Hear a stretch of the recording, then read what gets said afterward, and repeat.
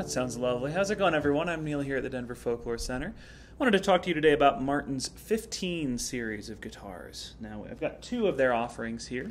To my left is the 00015M, and my hands is the D15M. Now, the M, as you probably can see, stands for mahogany.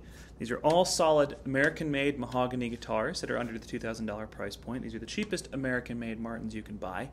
They're very, very well put together. They're maybe the most rugged guitar that Martin makes in general.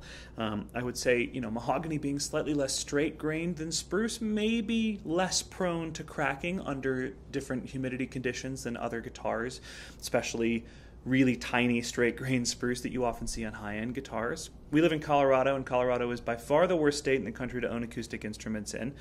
Not a neg, it's just the truth. And these are very, very rugged and resilient guitars. We often find that when these come in from Martin, they respond the best, or at least get the least affected by the massive change in humidity from the East Coast to the central United States. So obviously long scale on both of these guitars. They're 25.5 on all of the mahogany offerings except for the 12-fret 00015 SM, which is also incredibly hard to get. Lovely tuners with the black buttons on them. That's a recent addition.